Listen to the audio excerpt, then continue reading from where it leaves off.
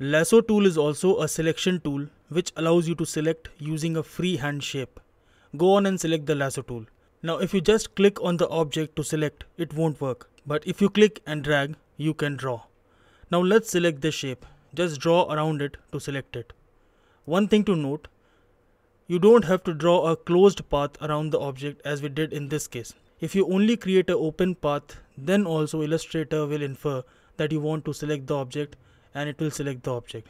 Just like the direct selection tool which you can use to select single or multiple anchor point, you can select a single anchor point or a multiple anchor point using the lasso tool as well. Lasso tool will be helpful when you are dealing with complex shape. Say for example, I want to select this anchor point only.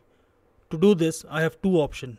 One is direct selection tool which you can access by pressing letter A on your keyboard, or you can use the lasso tool to select it.